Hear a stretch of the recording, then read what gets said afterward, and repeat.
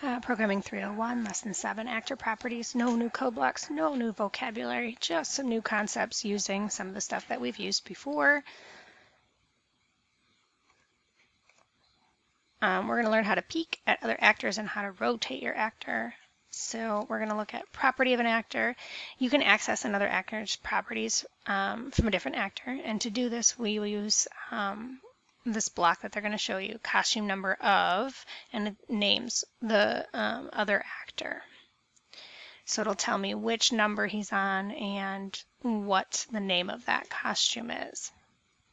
So if I click through Cody and cycle through them, you can see, just like we did with the wizard in the last lesson, not only can we look through what we're wearing for our costume, but what other actors have for their costumes as well. And then we can turn a actor and fully rotate the actor clockwise or counterclockwise. Clockwise is to the right, counterclockwise is to the left. And you can adjust any degrees that you want. So if we turn Cody and keep clicking this, this is clockwise. Counterclockwise is to the left.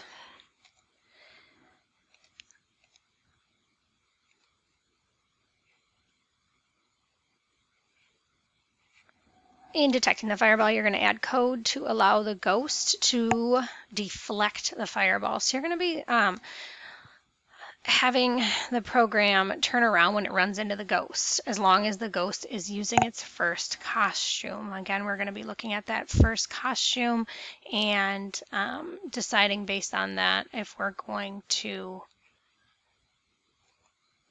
deflect or not. So it tells you exactly what to do. Not a hard one. And deflect the fireball too.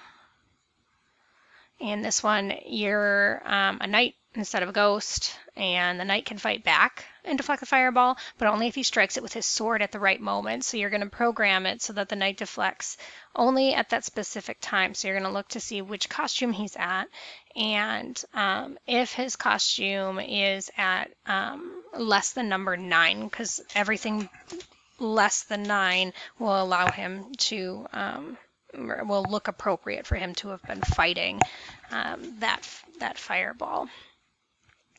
And defeat the trolls. So the directions for the defeat the trolls come by really fast. You really have to be looking at it to catch it.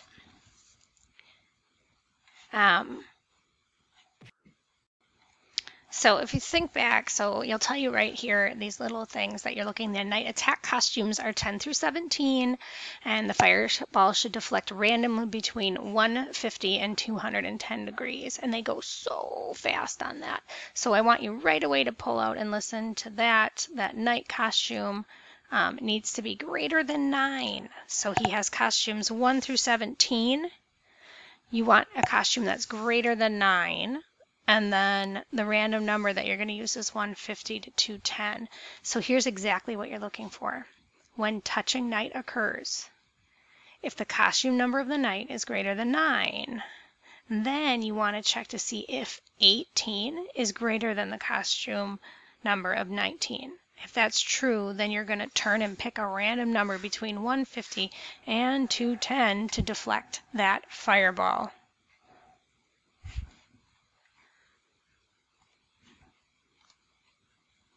Finally, before your quiz, you have fireball tennis. And in this project, you're going to program the fireball to deflect off of each character. So you're going to want to make it so that regardless of which character, you're kind of going to play tennis with the fireball. So if the you can pick whichever key you want to make them deflect it. I think they give you some suggestions in here of what they want you to do. So the fireball's already been coded to start in the center and bounce around.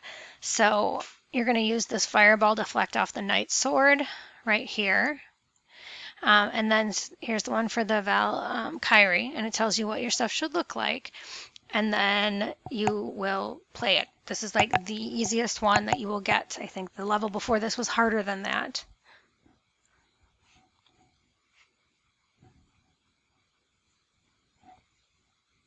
When you go to pull this code over, make sure you're clicking on the knight and putting the knight's code in there, and the Valkyrie and putting that code in here. So then you need to complete the quiz.